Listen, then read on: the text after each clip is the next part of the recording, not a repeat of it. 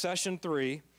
And what I'm going to do in this session is build upon a message I preached a couple weeks ago.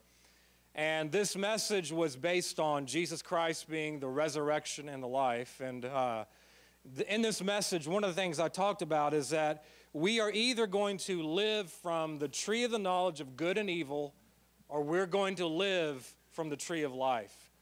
And so that's what we talked about in that message. But in this message, I kind of want to talk about, or I want to talk about, how to live from the tree of life. So let's turn in our Bibles to John chapter 15. And what I want to do is just kind of, I'll probably summarize just a little bit of what we talked about in that message.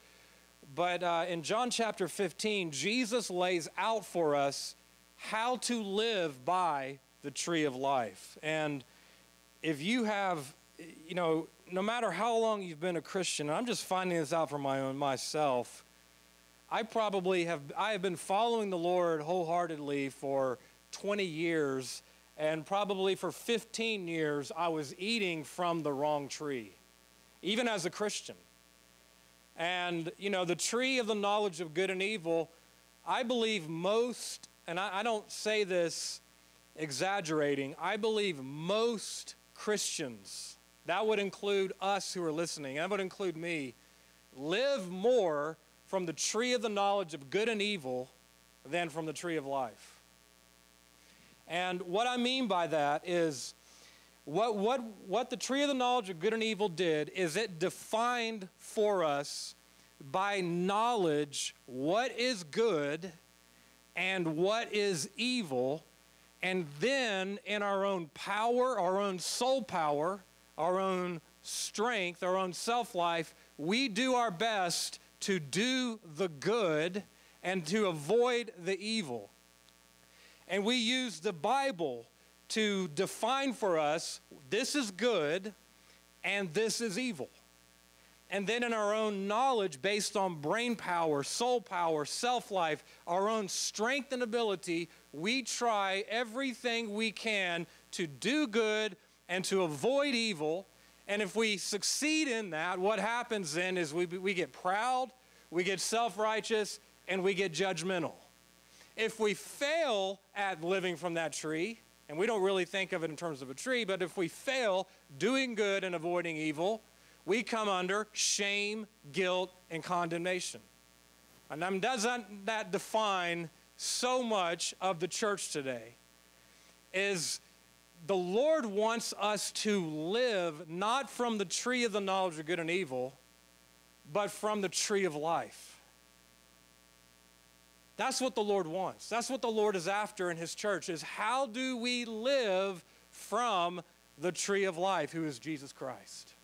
How do we live from that tree? How do we learn to draw from His life? How do we learn to not live from the tree of the knowledge of good and evil anymore, but to draw from His life? That's the question. That's what we want to look at in this session, is how do we live by the indwelling life of Jesus Christ? Now in John 15 is probably, especially John 15, 1 through 11, is one of the most important scripture verses or passages of scripture that we could ever know how to live by. I remember Dad growing up had a coffee cup that said, "I am the vine and you are the branches." And I remember, I was 10 years old or something. I remember seeing that coffee cup and going, what does that mean, But John 15 is an incredible passage of scripture. And in that message I did a couple weeks ago, I said that the tree of life is more likely like a vine than like an apple tree or an orange tree. The tree of life is more like a vine. And I believe in John 15, the Lord is coming and He's telling us, I'm going to show you how to live from the tree of life. You've been living by the tree of the knowledge of good and evil for so long. I'm now going to show you, here is how to live by the tree of life. That's what John 15 is about. That's what abiding in the vine is all about. And what I want to do in this session is I don't want to just give a teaching. I want to actually talk about how do we do it. I want to make this really practical as I can, because I'll be honest, I am just at the beginning of learning how to do this myself.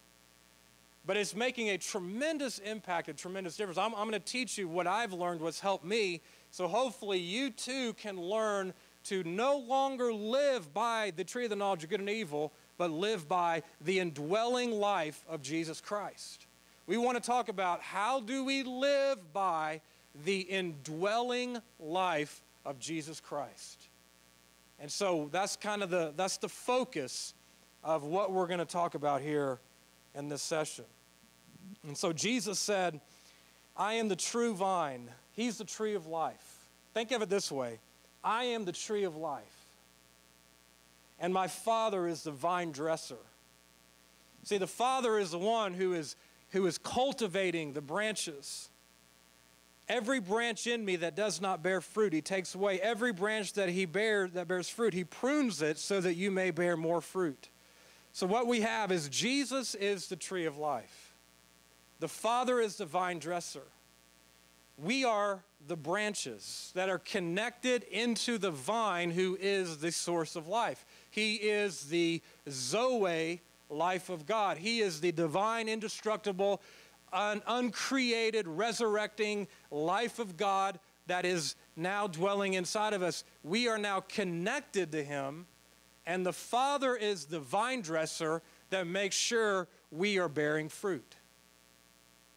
Now, pruning, he talks about here, pruning is basically the cross working in our self-life, working in our soul to remove the obstructions of self, to remove the self-life, to remove the hindrances, to remove those things that are in our soul, in our heart, that are suppressing and stifling God's Christ indwelling life from flowing out of our spirit into our heart, into our soul, and outward into our body, so that we can produce more and more and more fruit. And so the question is, how do we do that? How do we do that? So I'm trying to make this practical for us. Let's turn in our notes to page 7. On page 7 in our notes here, we got this diagram here. I know the diagram isn't the prettiest, most beautiful diagram you've ever seen, but for me, if I can envision this conceptually, it helps me, the way I think, to know, okay, this is how I abide, because I never really knew, okay, how do you abide? What do you just be quiet? Do you just stay still? Do you just pray? Do you read the Bible? You know, I never really realized, okay, how do you actually do this? Okay, the Lord told us to do this. The Lord told us to live by the tree of life, but how practically do we do that? When we wake up on Monday and we feel terrible because it's Monday and our coffee hasn't kicked in yet, how do we live by the indwelling life that is in us, the indwelling life of Jesus Christ? And so this picture here, hopefully this will kind of help us. And I wanted to show you the end product of what it looks like. But in our spirit is the vine. In our spirit is the life. In our spirit is Jesus Christ. In our spirit is Zoe life. In our spirit is the tree of life. And our spirit is now one spirit with him. 1 Corinthians 6:17 says that the one who joined themselves to the Lord is one spirit with him.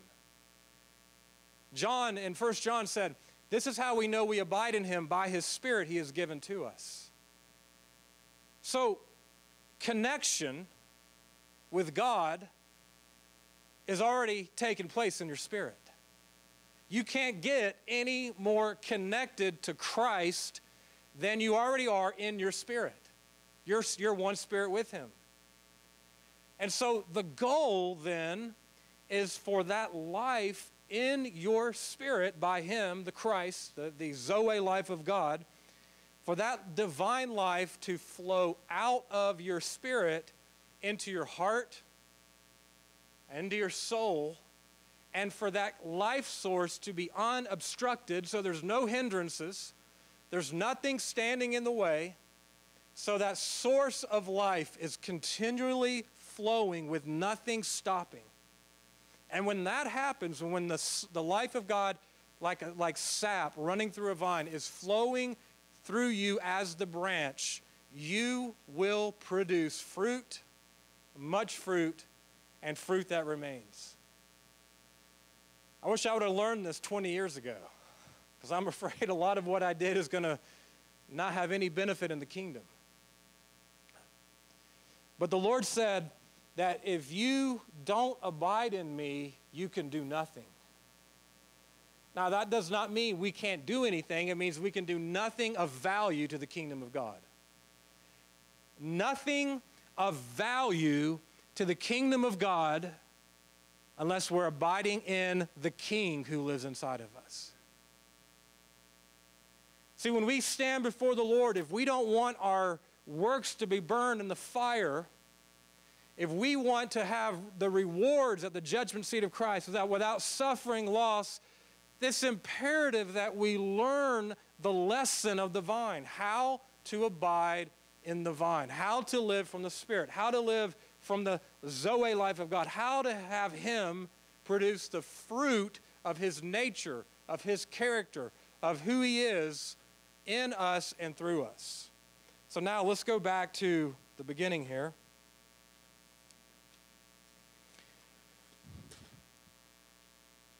And we'll look at page 2 about Christ dwelling in our heart.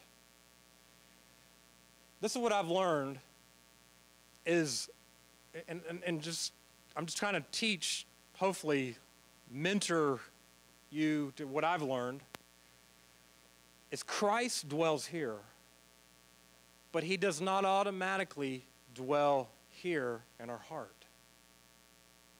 And what I want to do, my first goal is to get Christ in here, dwelling in here without any hindrances, without any obstruction, without anything in my heart that would cause the life of Christ to be suppressed. Now, let's look at Ephesians chapter 3. I want to show you here the conditional language. You know, what I'm teaching has taken me years to learn this, and if you can learn this quickly for me, that's beautiful. It'll save you so many years of trying to figure out, okay, what part of me is what? You know, there's a heart, there's a soul, there's a spirit, and, you know, how does all that work together? But in verse 17, or actually right above and in verse 16, Paul's praying that we would be strengthened with power through his Spirit in the inner man. And I mentioned in the last session that the inner man is the totality of all that makes us internally, spirit, heart, and soul. The inner man is all of that put together. So Paul's saying that the Spirit of God, the indwelling Spirit of God, might strengthen you, and that entire inner man. Notice what he said here in verse 17. He said, so that Christ may dwell in your hearts through faith. See, there's a conditional aspect to this. Christ does not dwell in our heart automatically. And I know we've kind of taught the children that, hey, just ask Jesus into your heart, but technically, Christ dwells in your spirit. What we want to do, we want to get him into our heart. We want the life of Christ released into our heart. And Paul's saying here, if the strength and the power of the Holy Spirit comes and strengthens your inner man, then Christ who dwells in you will dwell and occupy your heart. And like Solomon said, all the issues of life flow out of the heart. Everything flows out of the heart. Watch over your heart, for out of the heart flows the issues of life. Out of the abundance of the heart, the mouth speaks. Everything flows out of the heart. So what we want to do to abide in that natural vine branch relationship is we want to get Christ in our spirit dwelling fully without any hindrances or obstructions in our heart. And so kind of what we're looking at here is how do we do that? If you turn to page 3, we looked at who we are as a creation in the last session. I'm just going to review it again just because it's so new to us that we don't think like this. We should think like this more. We have the inner man and the outer man. The outer man, of course, is our body. The inner man is our soul, our heart, and our spirit. Sometimes people get confused and they call the spirit the heart and the heart the spirit, but they're actually distinct. Hebrews 4:12 makes that clear. And so here in this table is looking at our spirit. Our spirit is the deepest part of our inner man. Our spirit is right here, the deepest part of our inner man. It's where the Holy Spirit dwells. You are connected to Christ right here. So you don't have to try to get any more connected to Christ in your spirit. You're as connected to Christ as you ever will be. You're one spirit with him. It's the part of us that connects directly to God. It's the place where we have fellowship with the Holy Spirit. Now, the heart is the channel that connects our spirit to our soul. See, our heart right here is partly spirit, partly soul, but it's distinct. That's why I did the circles overlapping each other. The heart is the source of our deepest beliefs, our deepest thoughts, our deepest desires, our deepest motives, and our deepest actions. See, the heart is where, from the heart, the mouth speaks. The heart right here is the deepest part of our being. All our thoughts come from our heart. Our lips speak from our heart. Our emotions come from our heart. And so we want Christ to rule and reign and dominate and have absolute dominion in our heart. We don't want the self-life ruling in our heart. We want Christ dwelling in our heart. The soul is our mind, our will, and our emotions, and it can be influenced by our heart. See, if Christ is living in our heart can then influence our soul. Our heart can then influence our will of what we do and don't do. Our soul is what connects directly to our body and directs our body. So whether we sin or don't sin, or whether we live holy or don't live holy, all is a matter of the soul, of the will making that decision. And so if our heart has Christ dwelling in us, and he's ruling and reigning in our heart, then our soul can then come under the dominion of Jesus Christ. Now let's look on page 4 here. I can't stress how important it is that we gain control of our heart. Every single issue of life flows out of the heart. Every one of them. That's what Proverbs says, and that's what Solomon said in Proverbs 4:23. He says, it's the spring from which all the issues of life flow. And so what can happen is our flesh, which is our mind, which is our 5 senses of our body, and our soul coupled together, that's what the scriptures define as the flesh. Our flesh can influence our heart and defile our heart, or our spirit can influence our heart, and Christ who dwells in our heart can dwell there by faith and then influence our soul and our body. Is this making sense? See, our heart contains the deepest part of us. See, our heart can be filled with lust. Our heart can be filled with pride. Our heart can be filled with doubt and unbelief. Our heart can be filled with anger, with anxiety, with bitterness, with unforgiveness, with cold love, with judgment, with criticism, with all these different things. And if those things fill our heart, what happens then is God's life, Christ's Zoe life in our spirit remains suppressed, and we're not connected fully to the vine. And then divine life is suppressed by the condition of our heart. And that suppression of divine life by the condition of our heart limits the amount and the measure of Christ that can come into our heart. So we need God to cleanse our heart. We need God to remove out of our heart anything that has been influenced by the flesh, pride, judgment, fear, anxiety, depression, whatever it could be. I mean, there's so many different things that can happen. Is we need the Holy Spirit to purify our hearts so that the obstruction and the hindrances are removed so that Christ can dwell in our heart by faith. And so here in this picture, this shows you kind of the getting up to the abiding life is you have in your spirit Christ.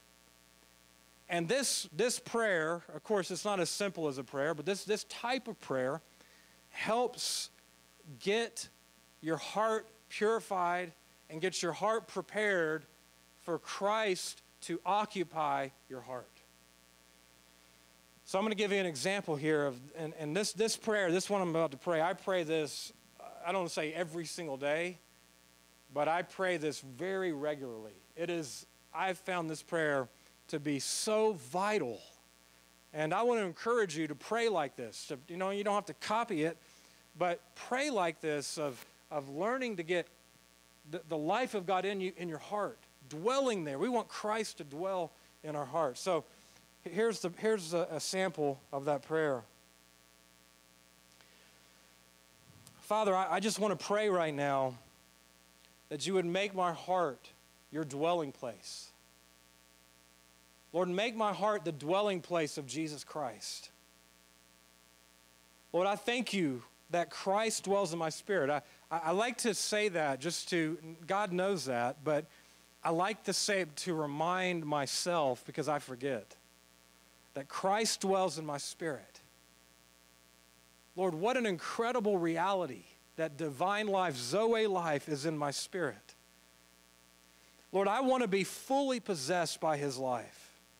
And so, God, I just pray, you are the vine dresser. You are the one, Father, that cleanses my heart. Lord, would you cleanse my heart from doubt and unbelief? What hindrances those doubt and unbelief are to the abiding life. Lord, would you remove pride that creeps in, independence, greed, jealousy, anger, judgment, criticism. Lord, would you purify my heart, Lord, so that Christ can dwell in my heart without rival. Lord, purify my heart. And then if I'm struggling in something, I would repent and ask God to forgive me and just say, God, forgive me for this or that or whatever it would be. But the heart, what is the condition of your heart? And ask the Lord to help you in that. Then I would say, Lord, let your cross work in my heart. Circumcise my heart, Lord, like a knife, like a sharp sword. Would you allow your sharp sword to cut away those things that are in me that are defiling my heart? God, I don't want anything to hinder the full release of the Holy Spirit. Father, I just ask you now, so now that I prayed for the cleansing, that's a vital part of this prayer. Now that I've prayed for the cleansing of my heart, is I now want to pray for that strengthening of my heart, the strengthening of God, the resurrection life of Christ, the Zoe life of Christ, to now release dunamis power, the power of God, to what I call the shift, to shift me out of living by the flesh, living by the soul, living by the five senses, living by the mind, the will, and the emotions, living by desire, to shift me out of that living so that now I'm living by the power of indestructible life. I'm living by the power of resurrection life. I'm living by the Zoe life of God, the indestructible life.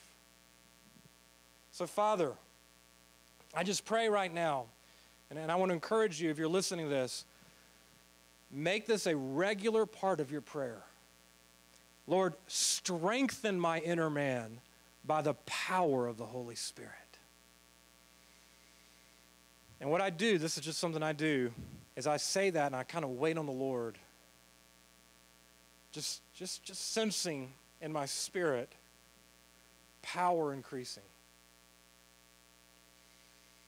And you can see, you can feel, I feel it even right now, the Lord even right now increasing as I'm praying that. You can feel that, feel him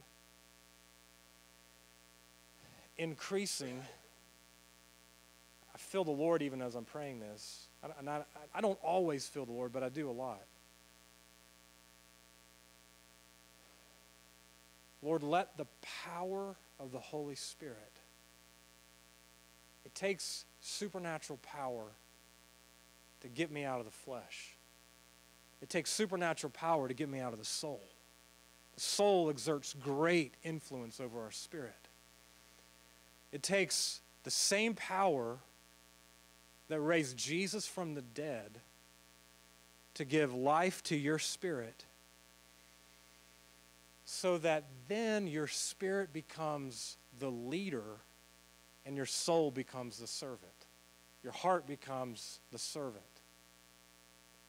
And so, Lord, let the same power that raised Jesus from the dead, Lord, begin to strengthen my entire inner man. Lord, let the indwelling life of Jesus Christ that is in my spirit be fully released into my heart. Dwell in my heart by faith, Lord. Occupy my heart without rival.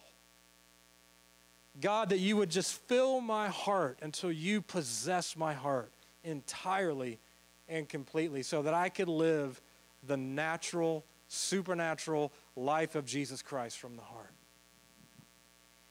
And then Paul talks about in Colossians, he says, put on a heart of love, put on a heart of compassion, put on a heart of humility and joy. Basically, what Paul's saying is, put on Jesus Christ, but you're putting it onto your heart. And just like you go into your closet and you pick out clothes because you already have the clothes and you put those on your body, you already have the nature of Christ in you. So you're putting on what is already in you. You're not asking God, drop this down from heaven, but you're basically saying, God, I've got this in my spirit. Put this on my heart. Love, joy, peace, patience, goodness, kindness, gentleness, faithfulness, self-control. Put on Christ on your heart just like you would clothing, and let the nature of Jesus Christ then fill your heart and him live through you. Make sense? Okay, now page 5 is we're now moving from the Spirit of Christ in our spirit, moving into our heart, and now we want what I found to be the greatest hindrance to the life of Christ is your soul. The soul life. The independent soul life. The pride. The I can do it myself. The human reasoning that thinks we can figure out God in our mind. And we can have all these thoughts and we can know the mysteries of God in our mind, that we can, through logic and through reasoning, figure out and decide and calculate and all estimate and get all these things with our mind to figure all of that out, so that we live by brain power, we live by the soul, we live by thoughts, we live by knowledge rather than by Christ. I find that for me the hardest hindrance. The self-will, the independence, the I want to do it this way, I want to do it my way, I want to do it the way I want it, self-preference, the self-life, all that is of the self, the emotions and all of that combined work as just a great force to keep the life of Jesus Christ, the tree of life in you, from flowing out. And so what do we need? We need the cross. We need the vine dresser. We need the Father to come and to release his pruning work in our soul. Now, we don't like that because that means pain. We don't like that because that means we may not get what we want. We don't like that because, to be honest, we love ourselves.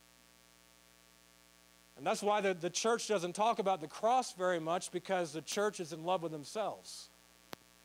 But we need the cross to come and work inside of our self-life so that Christ in us can be released. Let's look at John chapter 12, verse 24.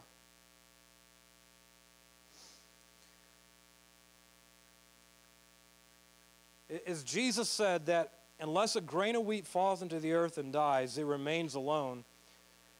But if it dies, it bears much fruit. Notice the connection, much fruit, with John 15, much fruit. He who loves his life loses it. That word life in the Greek is suke. That means soul, the soul life. What Jesus is saying, he's taken us back to the tree of the knowledge of good and evil. He's saying if you love your self-life, which was puffed up and raised up by the tree of the knowledge of good and evil, if you love that, you will lose your soul. That doesn't necessarily mean you're going to go to hell. It just means the development of your soul into the nature and the character of Jesus Christ is lost. But if you hate it in this world and keep it to life eternal, you'll have it to life eternal. Now, Watchman Nee, I love what Watchman Nee said about this. He said that there is life in the grain of wheat, but there's a hard outer shell that restricts this life from being released. He said, until the outer shell is split open and broken, the wheat cannot sprout and grow. The issue is not whether or not we have life. The issue is whether the hard outer shell of the soul has been dealt with. See, the issue is whether the cross has worked in the self-life. The issue is whether the cross of Jesus Christ has come to put to death experientially the self-life, to where we can say with Paul, I have been crucified with Jesus Christ. And it's no longer I who live, it's Christ in me who lives. I'm no longer living by the self-life, the soul life, the suke life. I'm living by the zoe life of Jesus Christ. See, that hard outer shell of the soul has to be broken by the work of the cross so that the life of God that's already in you can flow out. And so that you can exchange your self-life for the beautiful life of Jesus Christ. Now let's look on page 6 here. Is now we see the Spirit of God rising. We see the Spirit of God increasing. We see the Holy Spirit going from the Spirit into the heart. Now the Holy Spirit is then permeating and saturating and possessing our soul.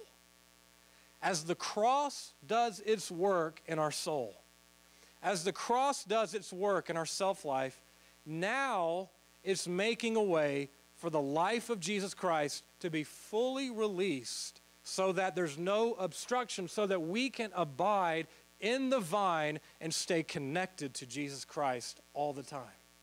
It's a beautiful life. It's a beautiful life Jesus has called us to live. No longer living by the tree of the knowledge of good and evil, no longer living by brain power and knowledge and intellect and do good and be moral and avoid evil and all that stuff. I'm not saying we in our own power is what I mean. Is now we're living by the life source of Jesus Christ. His indwelling life is empowering us to produce the fruit of his life. We will produce the fruit of his love and his joy and his peace and his patience and all that Paul talked about as the fruit of the Spirit as the cross works in our soul. So here's what I pray in terms of how to kind of activate this in my own life. Father, I thank you, Lord, for cleansing my heart. Lord, I thank you for removing those things out of my heart, Lord, and strengthening my inner man. And I just want to pray right now, Lord, that you would do a work in my soul. Lord, I've been crucified with Christ. When he died on the cross, I died with him. But I would just pray, Father, that this would become real within me. Holy Spirit, apply the cross to my soul. See, if you have trouble praying that, it's an indication of how much you really love yourself. Sorry, didn't mean to make you feel bad, but that's the truth. When we struggle to say, God, let your cross work in me, is an indicator of self-love, self-preservation. But I just pray, Father, let the cross work in my soul. Let the cross work in my self-life. Let the cross break, remember the hard outer shell, let the cross break the pride, the independence, the rebellion, Lord, so that Christ in his indwelling life can flow and be fully released. Father, break that hard outer shell so that Christ can flow out of me. I want to live the exchange life. My self-life for the life of Christ. I lay it down in Jesus' name. I just pray to live by the life of another.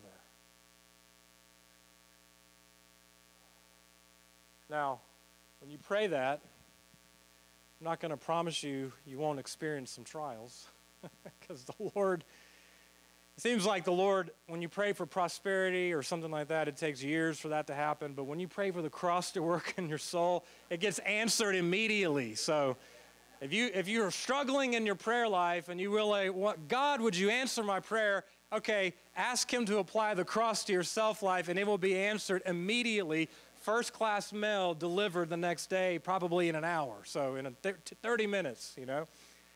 But that work of the cross does an incredible thing in removing those hindrances of pride and rebellion and all those different things that block the life of Jesus Christ. Now, let's bring it back now to the abiding in Christ. That word abide means to stay. And when you think about a branch, you know, abiding is not really a word that we use very much at all. We don't say, hey, I'm going to abide here while you go there. We don't talk like that unless we're talking in the context of Christian teaching. But if you think of the branch connected to the vine, really what abiding, the way the Lord was using it, was meaning stay connected, stay attached, and don't let anything obstruct the life from flowing. Deal with the obstructions, deal with the blockages that block the life of God. Deal with those. That's basically what this is about.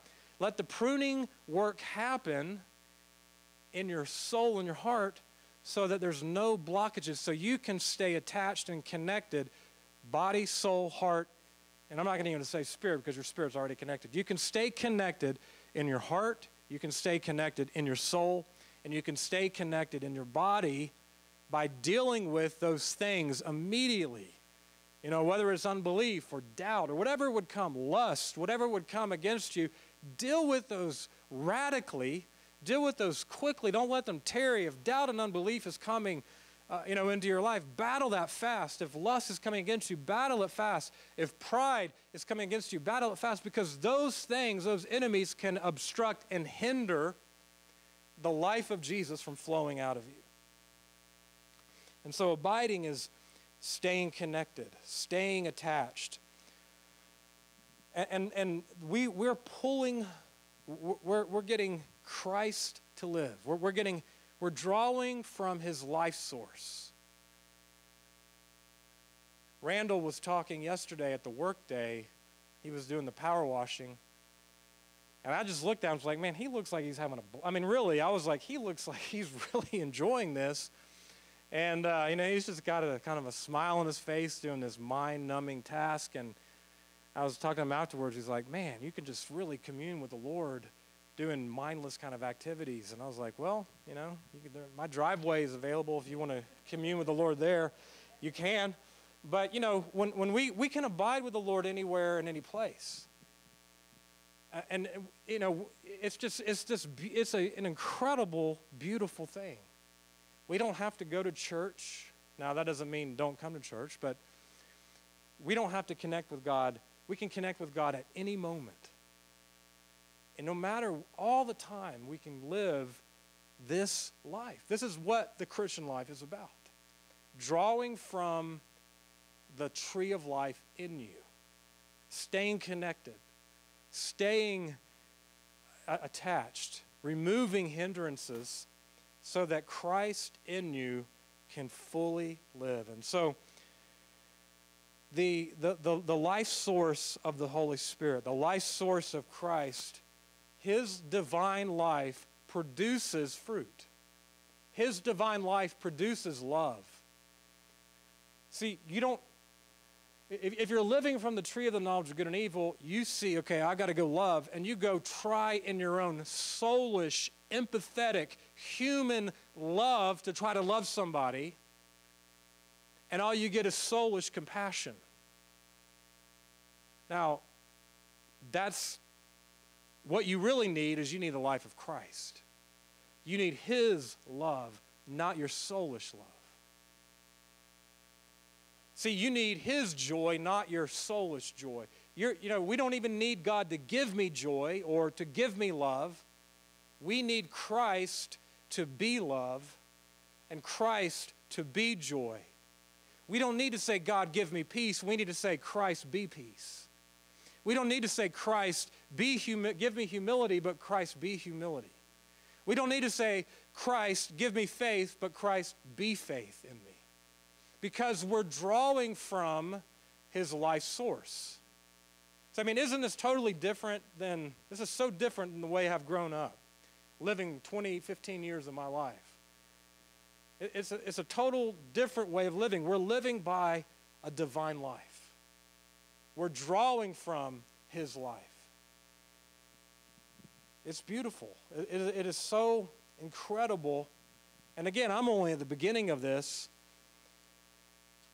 And so we'll end here with a prayer for abiding.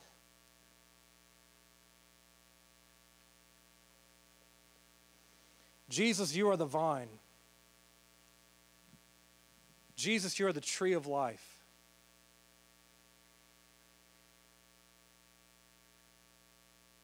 I'm asking you, Lord, that you would help me to stay connected and attached to you. Lord, teach me. And I just want to encourage you, ask the Lord to teach you, because the Lord will teach you differently than he teaches me. Ask the Lord to teach you. Every one of us here, including myself, we are at the very beginning of truly learning how to abide and live by the tree of life. Ask the Lord to teach you. Lord, show me how to remain connected to you. All day, Lord, show me how to draw from the divine life, the life source. God, I exchange my self-life for divine life. Lord, remove every obstruction, remove everything, Lord, and teach me how to live connected to you, I pray. See, here's what happens when we learn to live this connected, attached life, is Jesus said, then you will produce fruit, and then the Father will come with the work of the cross in your soul, and he'll prune you so you can produce more fruit. And the fruit is the life of Christ, and it's the works of Christ through you. See, so much of what I've done in the past has probably been my own soulish work. And in the kingdom, it really amounts for nothing. We don't need soulish work. We need Christ in us and his work in and through us. We need his divine life, his character, his nature producing. And so as we're producing fruit, the Father sees us. You are producing fruit. I see a little bit of fruit coming out. Now I'm going to bring the cross in a deeper way to cut out and cut away the obstruction so more fruit can come. And then I see more fruit coming. I'm going to bring the cross even deeper so much fruit can come. And I see now the fruit is coming and you're producing much fruit. Now I'm going to cut the cross even more so that you have fruit that remains. The fruit that remains is fruit that lives longer than you do. Not many Christians have fruit that outlives them. But God wants that for us. A legacy that we pass on to the next generation of a life that draws from the life of Jesus Christ. So we have fruit that remains, not only remains now in this life, but fruit that outlives us. It's the abiding life. And Jesus said, if you abide in me and I abide in you, ask whatever you wish and it will be done for you. And I said last week, Martha got a teaching about the resurrection. Mary, who practiced the abiding life, got a resurrection. When we abide in Christ and we have intimacy with him, our prayers will be answered. And I remember one time the Lord told me, I was like, God, you are not answering this prayer. You're not answering this prayer. And the Lord said, you're not abiding in me. You're not connected to me. And see, imagine what would happen, because really what the Lord's talking about in John 15 is really a picture of the church. It's not just the individual branch connected to the vine. It is the corporate ecclesia of many branches connected to the vine. You see that? It's the Lord's vineyard.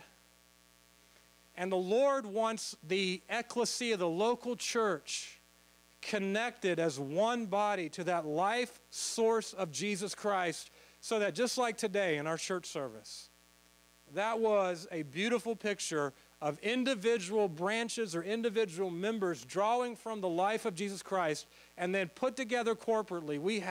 It felt like heaven on earth. I mean, it was a beautiful time of the Lord moving. See, that's what this is about. If you abide in me and I abide in you, ask whatever you wish and it will be done. You want to see your prayer life move mountains? You want to see demons move when you pray? You want to see healing? You want to see things, situations change? You want to see things shift? It comes out of this living by his life, living by his indwelling life. Amen. Lord, I want to ask you, Lord, as we bring this to a close, Father, I ask you that we would live by the life of Jesus Christ, Lord. Lord, your life is so beautiful. Your life is so glorious, Lord. I ask you, Father, right now, that you would train us and you would teach us. Lord, I'm asking you that for everyone listening, Lord, whether live or whether on audio. I ask you, Lord, that you would train and teach us how to live by the indwelling life of Jesus Christ. Lord, all of us, myself included, we are at the beginning of learning how to do this. Lord, teach us and train us. This is a whole new way of living. We're not used to living this way. We're used to living in the soul. We're used to living in the flesh. We're used to living this way. Jesus, would you teach us to live by your life so that we could produce the fruit and the nature of Jesus Christ? I pray that in Jesus' mighty name. Amen. Amen. So we'll end the recording there, and